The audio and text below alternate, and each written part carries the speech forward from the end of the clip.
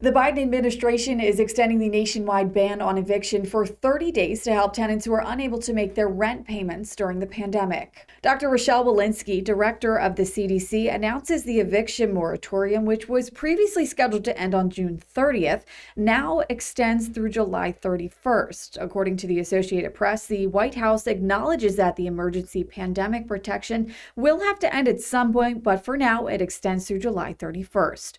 You're watching a WNCT Now update. I'm Kelsey O'Donnell.